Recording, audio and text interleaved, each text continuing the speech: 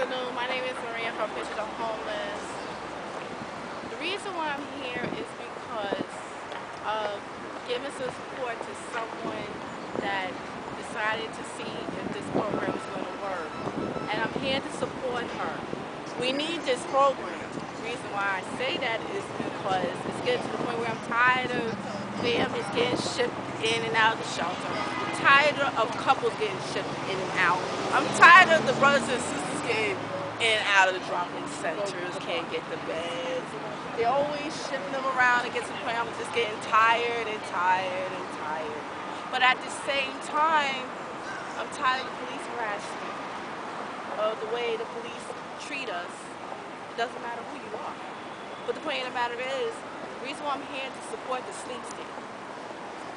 Mr. Bloomberg, I hope you hear this. And we need this program.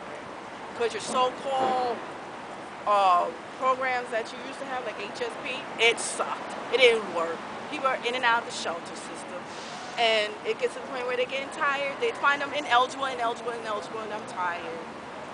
You know, you got these 3 other programs: Work Advantage, Fix Advantage, and Child Advantage.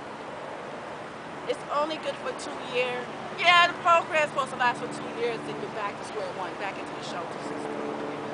I don't understand. We had HSP, but the HSP was supposed to be for 5 years. Why can't these other programs that I mentioned should be for 5 years? Think about it. It's nothing to really think about. But at the same time, with the sleep stamps, it should work. Matter of fact, it's going to work. The reason why I say that is because in that way, there's going to be some criteria about it. So that way, the families, the couples, and the men and the women can have a place to sleep, which is a bed. A bed to me is important, so that way it can elevate my feet, elevate their feet, elevate the children's feet. I'm concerned about the babies too. I know too many families, because I went through PAP, denied. But then again, we had a bed to sleep in, but on the weekends we still get kicked out 7 o'clock in the morning. Why is that?